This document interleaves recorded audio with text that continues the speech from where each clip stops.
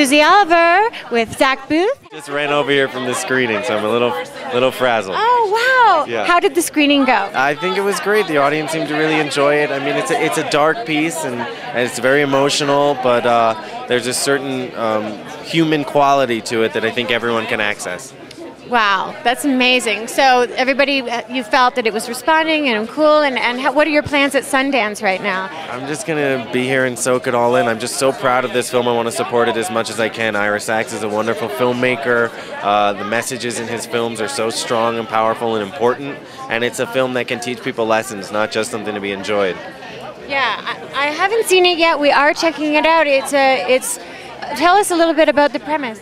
Well, it's a relationship story that focuses on two men, a closeted lawyer and a filmmaker in New York in the 90s, and the 10-year span of their relationship dealing with sex addiction and drug addiction and sort of people addiction. Wow, very cool. Yeah. That's awesome. Well, thank you so much. All right.